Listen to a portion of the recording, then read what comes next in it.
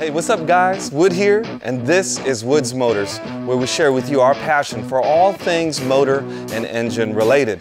But before I get into the story and reveal to you the making of a Scrambler motorbike, I want to encourage you, come and join our community.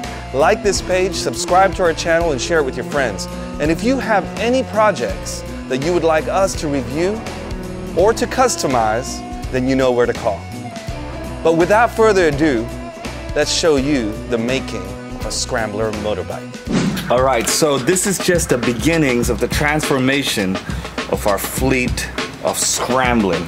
So in the back of our old beast, we have a little mini beast. Right here is one of our Honda TMXs that we're taking from what it is currently and transforming it into something of a beautiful vision that's gonna bless and make a lot of people happy and have a lot of adventures here in the Philippines for all of our plans. But anyway, just check that out. Can you believe that this actually fits in the back of the ride? It's pretty cool, isn't it? So let's take this beast to the shop. We have made it here. This is my bro Ryan. He's a master builder. We're gonna take this beast out, right? This is its final spot before it gets stripped down and reborn. This is gonna be the last time I'm sitting on this little mini beast looking like this. Because first it comes from this to this.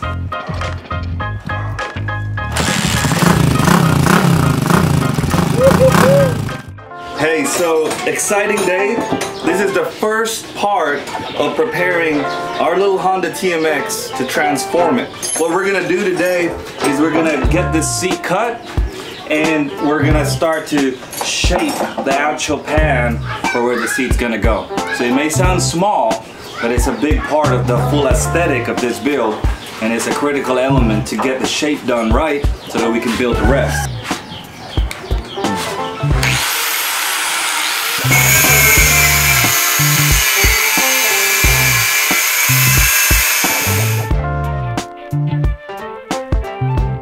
Going to remove this whole back end off, and this top layer bracket, this has just been added, is going to be taken off as well in preparation for what's going to be a really beefy looking motor and seat.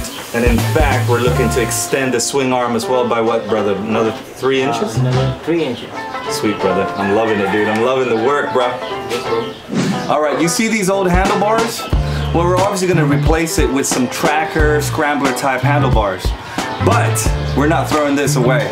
We're gonna reuse this metal and we're gonna put it as part of the extension, the loop part of the seat. Yes, you heard me right. We're gonna take this, an original part, and still keep it on the bike. How cool is that? This is what I call turning something old into something beautiful and beast-like. But we're not wasting anything. That's the beauty of building here in the Philippines. The innovation is so high. And you know what? The creativity is endless. So yes, watch out. This is gonna become part of a seat. Oh yeah. You see this? You may be wondering what that is. But not too long ago, this was the handlebar. That's right, the original handlebar for this little TMX. Ryan has taken and repurposed. And you can guess it right. You see this? He's already prepared the seat pan here. And he's created a loop so that we can create the back end of the seat right here. How cool is that? Talk about innovation at its best. Nothing goes to waste here in the Philippines. And the creative minds of these guys, I tell you, never ceases to amaze me. Just imagine, this was the old handlebar. Oh, I can't wait to see this project completed. It's coming together so nicely already. I can see the vision right in front of me being created, converted, and rebirthed.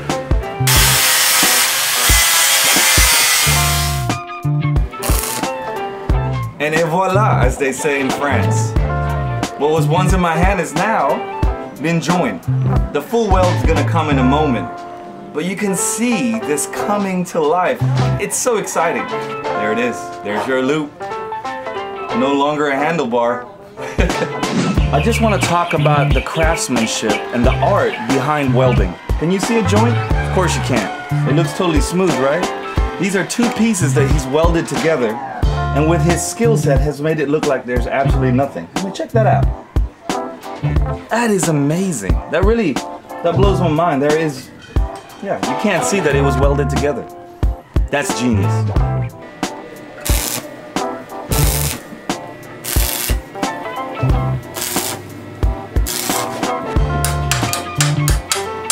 What we're gonna do now is we're gonna do some cuts at the same point on each side, and the purpose of that is so that we can bend this loop up a little bit, so when you sit, there's that nice little gentle curve up. So that those riders in the back have got a nice little hug and cushion. But it's just part of the look as well. It just looks kind of cool. So you imagine the seat, can you see it?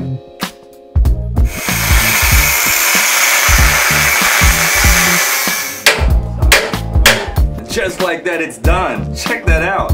Just check it out. This is a beautiful seat pan.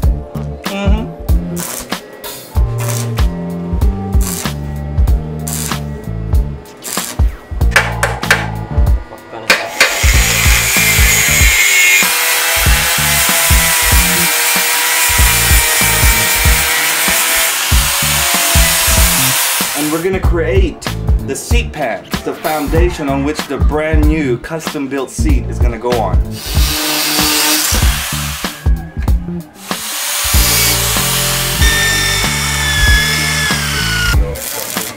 was thinking about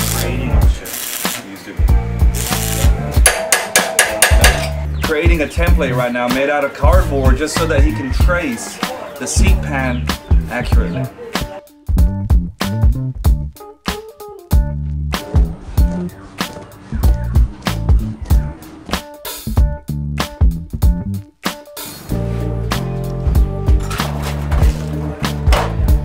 Well, you know when they say it's custom built? Well, this is handcrafted at its very roots. He's literally got a big pair of metal scissors and he's cutting out the seat pan out of a very thick piece of metal sheet. Yeah, that's right. That's how we do it up in here in Davao City. And he gets hands of steel. Literally. Don't shake this guy's hand. He will crush your hand. Okay. You see this? I just want to show this off a little bit. You know, the modern way of building a seat pan is using carbon fiber, which is cool, it's modern. But here we want to go down the steel and muscle route.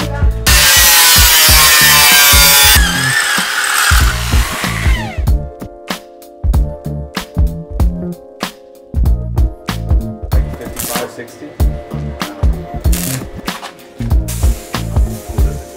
And just like that, this bike is being transformed bit by bit. The seat pan is now shaped and molded to the frame itself.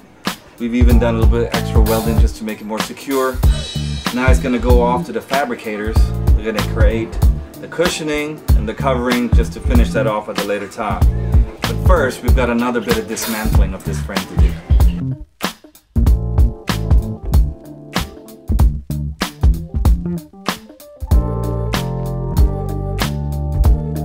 Okay, so one of the notable things you'll see with a tracker or a scrambler build is that kind of open, raw framework. They don't really have plastic, right?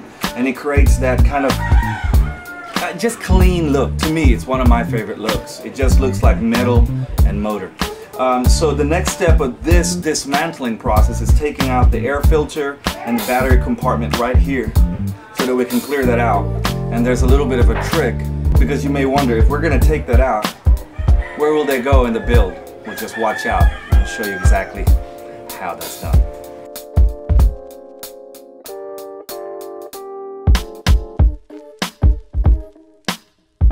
So we're gonna take this tank.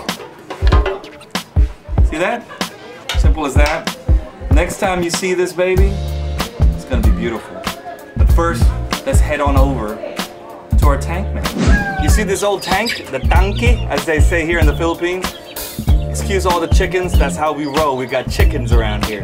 But you see this tank, it's got dents, the color, the stickers, it looks old, right? I just want you to see this, okay? See that? This is before. And watch out what it looks like. Here we go, after.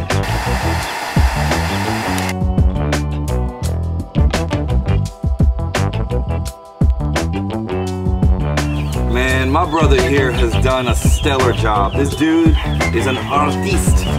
Seriously, the tank, right now what he's doing is just preparing it for the final coat. It's just a clear coat, right bro? To give it its final sheen and shine. So once again, he's taking it down a little bit so that he can spray that on. But the tank, oh, just wait till it's completely done. I mean, it's amazing already, but watch what he's done with this.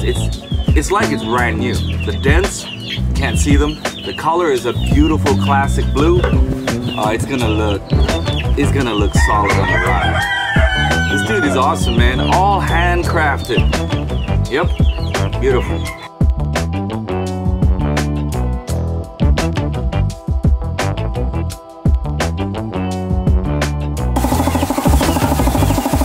I don't have to say anything. You can see everything. This brother here, bam. Can you see the dents? Does it look like the same tank? You know it doesn't. Because he's transformed it. And I love the color, everything about this. Oh, this is exciting. And you know what? I just want to say this. This shows you the skills that's here from my city here in DAVAO City. My brother here has got skills, and I'm proud to say, DAVAOeño siya. This is from DAVAO City. Yeah, better than the factory, I think. The bike has been stripped of its rims and tires. So out with the old and in with the new. Now check out this sucker. This is gonna look good. Oh yeah.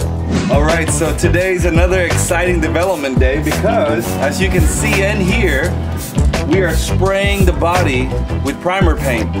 It's actually a Samurai brand, so it sounds like it's straight up ninja. But this stuff is good. It's anti-corrosion primer. And then once the whole frame has been primed and ready, we're gonna spray it with our black paint. So this is the last time you're gonna see this. Ryan is just showing off a little bit, showing that he's got those samurai kind of skills, you know what I'm saying? Now, as you can see, it's this beautiful, nice black finish on there. It's a mix of gloss and matte black. So it's not too shiny, it's not too matted, it's just in the middle, which is what I like. Check that out. Can you believe what this looks like? Remember those hubs? They look brand new. In fact, they look better than brand new. I'm so excited because this is going to be mounted on this beast. And pretty soon, we're going to take it on its maiden voyage. I just can't wait. But check that out. I'm pretty proud of those.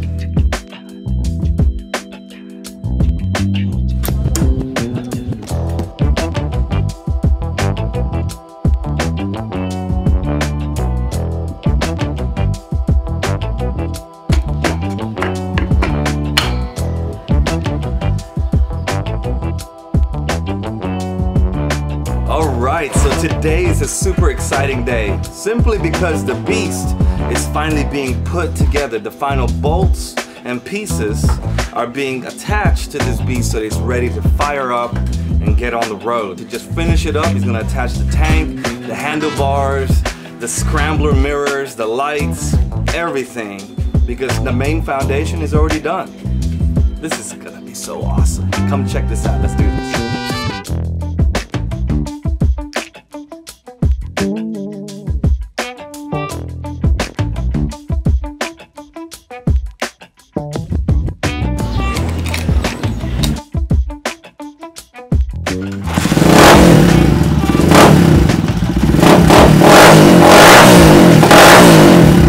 And just like that, the beast is alive! Woo! Hey guys, so watch this space where we take this mini beast out on its first adventure onto the streets. Maybe a little bit to some mountaintop locations or little muddy locations. Anyway, I hope you enjoyed this first take, but let's take this out. See ya!